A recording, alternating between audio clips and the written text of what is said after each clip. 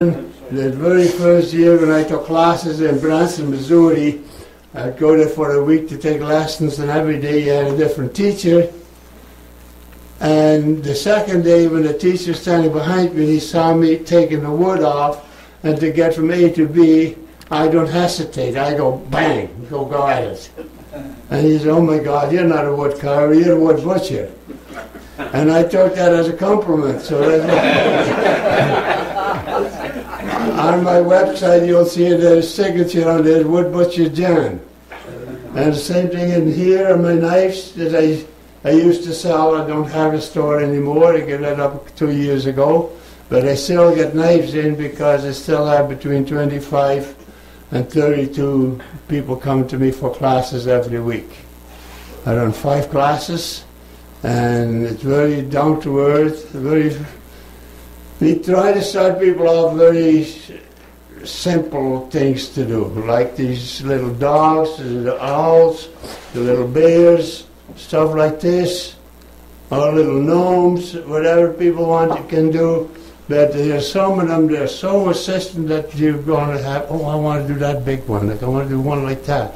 Yes, wait 5 years, then do it, because they get so disappointed when they're overdone, they're doing a piece, and they get at it, they get frustrated, and they don't know how to do an eye, and they're going to dig a big hole, and then I got to come and dig out more to make the hole bigger to make it look good again. That's all right, but that's mainly that I have a process where they have every week a different piece to do. And over an 8-week period, they go home with about 18 carvings. Small ones and gradually bigger. So now, by that time, I've introduced them to 5 different types of carving. The chip carving, relief carving, caricature carving, and 5 altogether. And if they decide to come back for the next session, for the 8-week session, then they can tell me out of the 5 which one they'd like to do next. So that's very simple. Now it's your turn, it's their turn to say, "Hey, I'd like to try that." And I do sometimes tell them, "No, you're not going to do that. And you're not ready for that yet." And I don't hesitate at all to do so, because I think I do them a favor by holding them back if they're overdoing it. Different woods I use. Here is one, you can hear it. There's walnut. Jewelry boxes. You can later on here, over here, but you can hear it's nice and solid wood, and you people are all familiar with wood. We use a lot of basswood, but here you get a cypress knee. I don't know, people know what cypress knees are, but they come from the bayous and places in California, Florida, where they come above the water. And most places they're endangered areas. They're not allowed to cut them anymore because it'll kill the trees if you take too much off. And over here, these are one of my favorites. They're called wood spirits. I do them. This one's a little bit elaborate. That took me a whole day to do, but usually I can do 2 in a day. And then when we have classes, you go home in 1 day with a finished piece. That's guaranteed. Now here's one that one of my students did for me. She was about 26. She started with me, she took the first 8 weeks, and when she had the first 8 weeks in, she was 20 years ahead of me. It was amazing. And when you see this one here, this is called the Birdman. See, there's a man on the one side, and it's the same face, turns around, and it's in bird face. And she is amazing. She lives here in town, but she's great. I love to do busts that I'm very much on. Some big pieces I've taken on, like the big one is, the biggest one I did was a bit bigger than your TV screen. That was 4.5 foot by 3.5 foot. And that's here, that's the Highway of Heroes. And that tells the whole story right from Trenton on the bottom here where the plane lands and the coffin comes out of the plane. And once that is done, then the priest is there, and the soldiers carrying the coffin. And then a bit further up, it's the final salute. And there, from the snake charmer, he's given his final salute. And then you have the hearse going under the bridges here in Oshawa. They're on there. I did not want to forget the wounded soldiers, so I got one with a lost leg and another one in the wheelchair. Then it also has the poppies on there from the First World War and the crosses from the Second World War, which is on display at the War Museum in Ottawa. That went up on this last spring, because when I donated it a year and a half ago, they told me already then we cannot put it on display till our war or our thing is over in Afghanistan, and when all the boys are back, and we set up a special display for it. So that's where it's now in. The other couple of carvings I have in display is at the Ontario Legislative Museum in Toronto. I got two of them in there. We made a great big quilt at one time. And that goes back a few years already. That was with the 200th anniversary. When was Ontario's 200th anniversary? Anybody knows yet? But anyway, that's when we did a whole group of people, we all did things about the neighborhood. That was 200 years ago. Before then, what was done up, and we had one from a church I did from Toronto, Bowmanville, and I did one from the fish hatchery. So I checked into some of the history. So these are the things that we do at my place.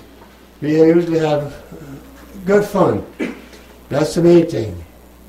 I like to go out once in a while. I was invited over at Thornton View. You people are familiar with it, Thornton View home?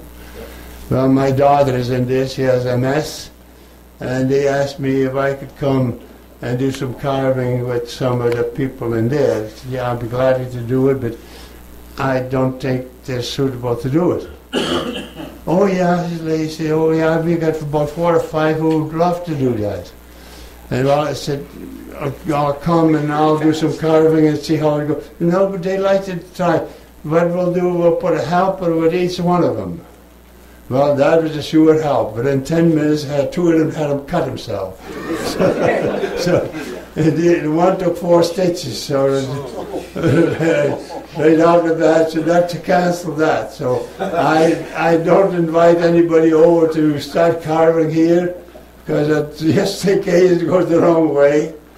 And so these are the things that's happening at my place. I still have enough room for parking. My place has about 12 parking spaces, all paved. So I got a nice big driveway, right close in the north end of Bowmanville. I'm close to everything, and I love it there. And so that's the story of my life up to now. If anything else I can help people help with, ask me and I'll try to answer. If not, all wrong. How much are the lessons? My lessons are totally, with including the tools, $225. That includes the wood and the tools, the knives and the sharpener and all that stuff that goes with it. And that will give you the first 8 weeks, and you're going to land up with about 18 to 20 carvings. And then the second session is $125 for the classes, and then whatever wood you take, and because I do not have a store no more, I do not sell the chisels and stuff anymore, but I do have the knives. So, and we're starting the first week of March, we start a new session of 8 weeks, because we just started January and February, that's 8 weeks. And we do 8 weeks in the fall. Now often, when we do the 8 weeks, and if it's like the weather wasn't that good, they said, well, we like to keep on going. We did another 4 weeks. We just had 4 weeks through it. But now this novel is going to go 8 weeks and 8 weeks. But people have a choice if they want to come back after 8 weeks or not. But I have. What time of day? Sorry? What time of day? 9 o'clock on Monday morning is the first class, and the second one is at 1 o'clock. Now, why it's nice to have two of them during the day. I have people coming from Napanee, Bancroft, they come from Mississauga, and the ones that come from far away, I'll take a double shift.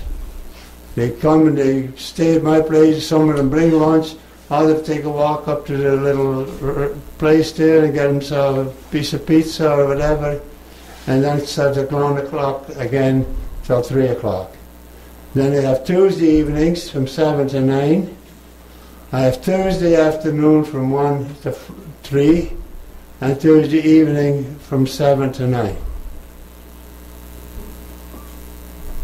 So thank you.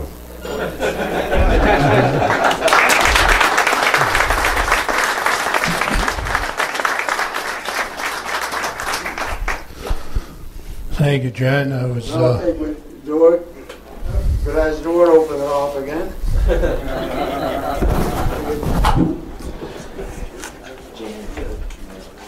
There you go. Here's a little something for you for your coffee. Oh, thank you. And we thank you very much for coming out. Thank you. You guys want to come and have a look here, you're more than welcome. Okay.